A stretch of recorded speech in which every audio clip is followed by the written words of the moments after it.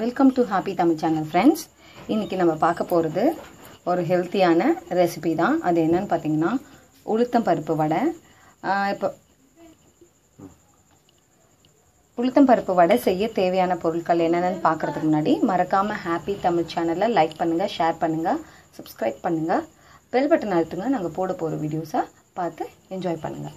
அதுக்கு மெயினாக வந்து உளுத்தம் பருப்பு வந்து நம்ம வந்து ஒரு 1 to 1.5 hours வந்து ஊற வச்சுக்கலாம்.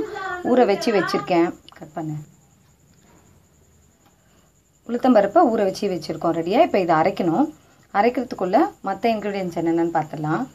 ஆனியன் வந்து மீடியம் ஆனியன், ஒரு 3 ஆனியன் பொடியாக கட் பண்ணி வச்சுருக்கேன். அப்புறம் தேவையான அளவு கருவேப்பிலையை பொடியாக கட் பண்ணி வச்சுருக்கேன். பச்சை மிளகா காரத்துக்கு, மிளகு ஜீரகம் சேர்த்துக்கிட்டா டேஸ்ட்டும் நல்லாயிருக்கும், உடம்புக்கும் ஹெல்த்தி. தேவையான அளவு உப்பு, நம்மளுக்கு பொரிக்கிறதுக்கு தேவையான அளவு எண்ணெய். இப்போது நான் இதை அரைச்சிட்டு எப்படி பண்ணணும் அப்படின்றத நான் உங்களுக்கு காமிக்கிறேன். இப்போது மாவு அரைச்சி ரெடி ஆயிடுச்சு. இப்போ நம்ம என்னென்ன சேர்க்கணுமோ அதெல்லாம் சேர்த்துடலாம். நான் உப்பு போட்டு அரைச்சிருக்கேன் மாவை, ஸோ அதனால் நீங்கள் உப்பு அப்புறமா கூட சேர்த்துக்கலாம். இப்போ நம்ம பச்சை மிளகா, கருவேப்பிலை, மிளகு ஜீரகம் ஆப்ஷனல் தான், உங்களுக்கு வேணான்னு சேர்த்துக்கோங்க. பட் ஆனால் ரொம்ப உடம்புக்கு ரொம்ப நல்லது. இப்போ எல்லாத்தையும் சேர்த்தாச்சு. அடுத்து நம்ம கட் பண்ணி வச்சுருக்க ஆனியன் சேர்க்க போகிறோம். ஆனியன் ஜாஸ்தியாக இருக்குது, நான் கொஞ்சமாக போட்டுக்கிறேன். தேவையான அளவு மிக்ஸ் பண்ணிக்கலாம்.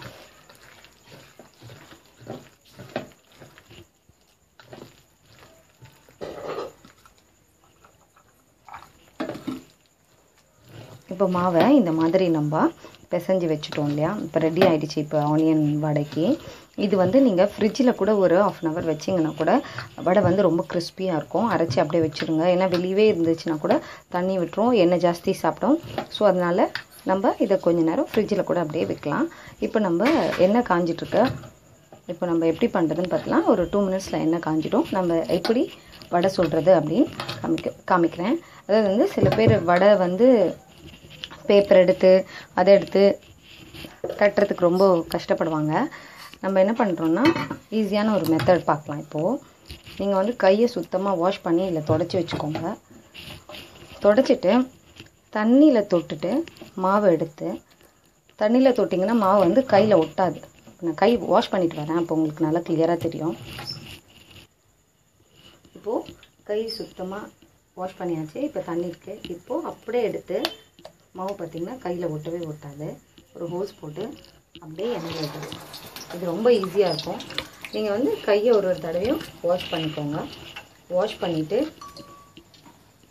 இந்த மாதிரி மாவை எடுத்து உருண்டை பிடிச்சி அப்படியே போட்டு எண்ணெயில் போட வேண்டாம். வடை வந்து இப்போது அதே மாதிரி இப்போ பாருங்கள், மாவை எடுத்தாச்சு, உருட்டியாச்சு. இப்போ ஹோல்ஸ் போட்டோம். இப்போ அப்படியே நம்ம கடாயில் போடுறோம்.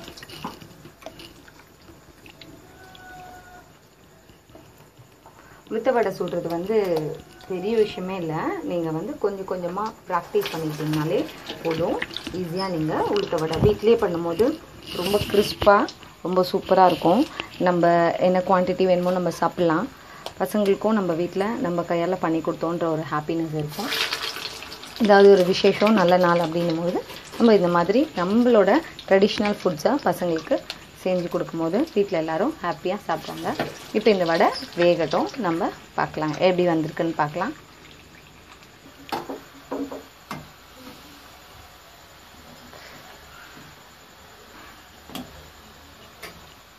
அழகான உளுந்து வடை இப்போ நம்மளுக்கு சுட சுட சாப்பிட தயாராக இருக்குது. பாருங்கள், நல்லா சூப்பராக ரவுண்டாக அழகாக வந்திருக்கு. கிறிஸ்பியாக இருக்கும், சூப்பராக இருக்கும். நம்ம இதை எடுத்து இப்போ சர்வ் பண்ணிடலாம். சுட சுட நம்ம வடை ரெடி ஆகிடுச்சு. உளுத்த வடை இது உடம்புக்கு ரொம்ப நல்லது. குழந்தைங்களுக்கு அடிக்கடி பண்ணி கொடுங்க. எண்ணெய் இருக்கலாம், பசங்களுக்கு எண்ணெயும் தேவை உடம்புக்கு. ஸோ அதனால் இந்த மாதிரி ஹெல்த்தியான ஸ்நாக்ஸை நீங்கள் வீட்டில் அடிக்கடி பண்ணி கொடுங்க. அவங்களோட ஆரோக்கியத்தையும் பார்த்துக்கோங்க. மறக்காமல் ஹாப்பி தமிழ் சேனலை லைக் பண்ணுங்கள், ஷேர் பண்ணுங்கள், சப்ஸ்கிரைப் பண்ணுங்கள், பெல் பட்டன் அழுத்துங்க. நாங்கள் போட போகிற வீடியோஸை ரெகுலராக பாருங்கள். வணக்கம், வாழ்த்துக்கள்.